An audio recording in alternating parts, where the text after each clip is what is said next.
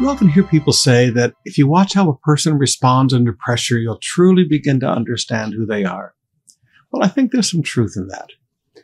But sometimes how you watch a person respond to incredible promises of God is maybe even more revealing about their lives.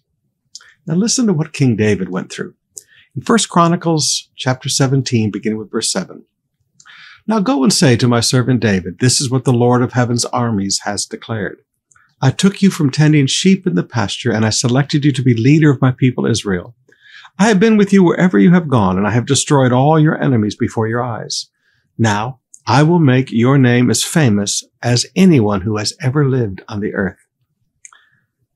I will provide a homeland for my people Israel, planting them in a secure place where they will never be disturbed. Evil nations won't oppress them as long as they have done in the past, starting from the time I appointed judges to rule over my people Israel.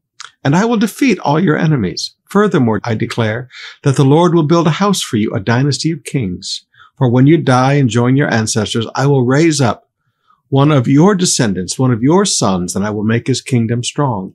He is the one who will build a house, a temple for me, and I will secure his throne forever.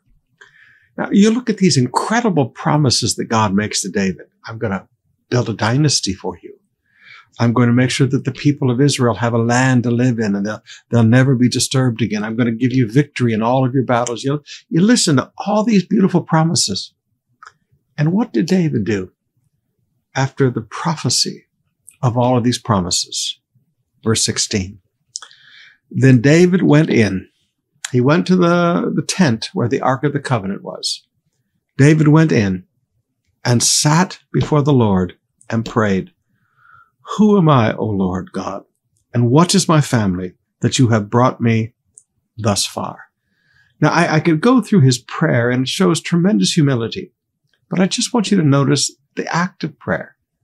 He went into the presence of God. He went to the tent where he had built and where the Ark of the Covenant was. He went to the tent. He sat down in the presence of God. He sat and he prayed. Can I ask you a question?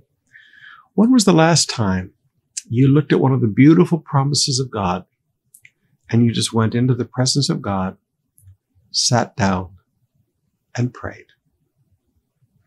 Enter in, sit down, and pray. That's what I want to get into your heart today. Enter in, sit down, and pray.